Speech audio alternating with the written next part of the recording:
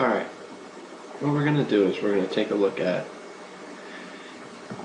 adjusting an Excel table, making it ready for a poster. So what I have here is my Excel file where I basically have my statistics output here. It's a sample, so everything is nondescript, variable 1, variable 2. This is just a little summary. We're not going to pay attention to that right now. If I'm trying to get something ready for my poster, what I'll do is I'll take this stuff that is of interest, I'll copy it, and I'll paste it onto a new sheet. And then I'll just readjust all the sizes. Now what I need to do is, for a poster you don't want everything, you just want the really important stuff. These three rows aren't necessarily too important, so what I'll just do is I'll delete them, and depending on my hypothesis, if it's a one-tail or two-tail, then I should delete some of that information as well. We'll delete out the two-tail hypothesis right now. This is what you're left with. I'm going to get rid of the formatting so that I can reformat it the way that I want to. Okay, so I'm just going to copy that blank formatting and paste it there. So now there's no formatting whatsoever. Personally, I like this, so I'll keep it. I'm going to drop it down though. And as a matter of fact, I'll take the whole bit of information and I'm going to resize it. On my particular poster, I have 28-point font in the body of the text, so I'm going to make this 28-point font as well. As you can see, it screws up all the sizing, so I need to resize everything. This guy is overly or absurdly large, so I will shrink that down, and I'm going to merge these three cells.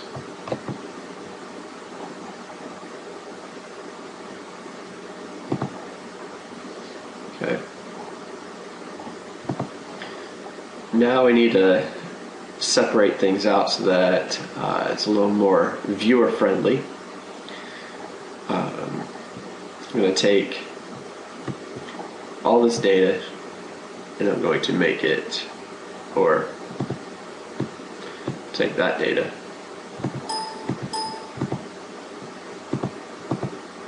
and I'll adjust it so that it has 3 decimal points.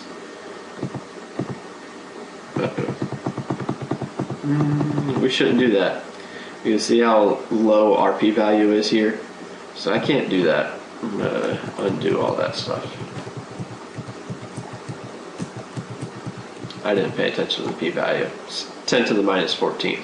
But what I can do is I can come in and hand round it. I'll just round it to the nearest hundredths place here, or sorry, thousandths. So it should be 4 there, and to round this one, it should be 1.860.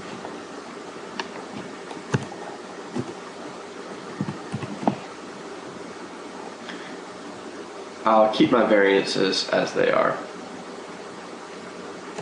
And that just reduces the amount of information on the spreadsheet. Next thing I'm going to do is a little trick.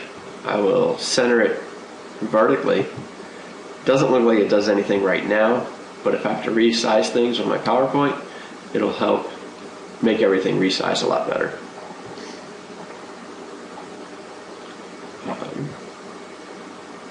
I'm going to go ahead and center all of this data. I don't know if I like that a whole lot. It's not very symmetrical, so I think I'll keep it.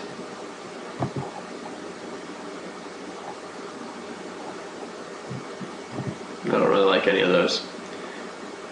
But you have to make a decision. So I'm going to keep it centered. Next up, let's get these guys looking a little bit different. Set it apart from the data. I'll just bold it. And now I will put some borders on things. When I'm pasting things into PowerPoint, I usually back them with a box. So I'm not going to put side borders on this, or a top border, as a matter of fact. I don't want anything up there, because the box will make those borders. If you add in borders right there, then they won't show up, or actually they do show up, but then it makes everything look not so nice. So I don't put side borders or top or bottom borders on anything.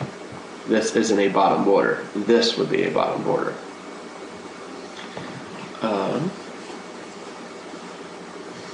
Alright, now that looks pretty good. I'm going to take these guys and I'm going to shift them to the right. I like that a lot better now. Okay, I think it's ready for pasting. So now this is all 28-point font, formatted pretty much the way I want it to be formatted. So I'm going to take it, I'm going to copy it, Control-C, jump to my PowerPoint where my poster is, and I'm just going to straight up paste it. You could go to paste special if you'd like, and paste it as an Excel worksheet object. When I do this, I've got my PowerPoint, my Excel spreadsheet in my PowerPoint.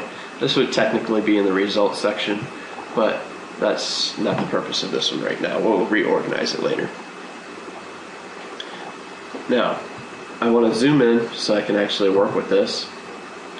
So I'll zoom, maybe 50% should be close to being good.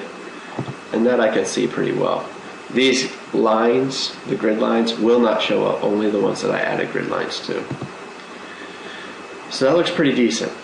Now what do I need to do? One thing I always do is I go to the format table. And I'm going to readjust this. I readjust it to something normal, like 4.25, and I'll adjust this to 7.75. Just so that life is easier. Oops. It is locking the aspect ratio, so I'm going to not let it do that. And 4.25. And the reason why I do that is just so that I can come in and I can add a box to it and force the box to be 1/4 of an inch larger on all sides. So, like we said, we've got this table now, 4.25 by 7.75. So now I'm going to add in my border. So I'll insert a shape, a rectangle. It's going to be right there. I'm going to send it to the back. And, ooh, so that's a bummer. But we can fix that soon. And 4.75 by, it should be 7.75, I believe. I can't remember. Let's check. 7.75. So it needs to be 4.75 by 8.25. 4.75 by 8.25. And now I just got to center it up on my table.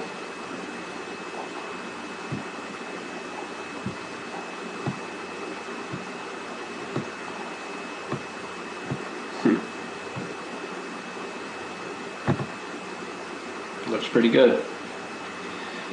My table now, one thing that I screwed up, I need to fix some things. This, I need to have a white background. And now everything looks right. Okay.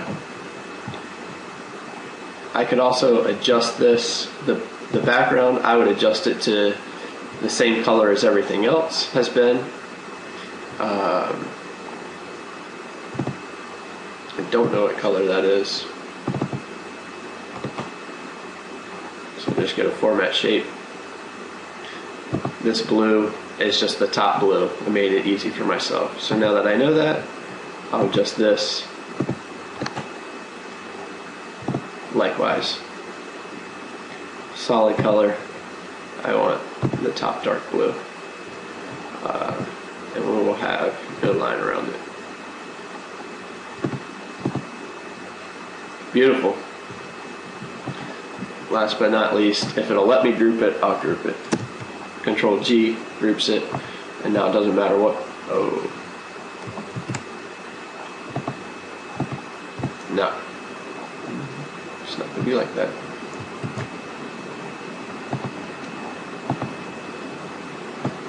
There we go. Zoom back out. And now I can put this guy wherever I want it. It matches. It's wonderful. All done.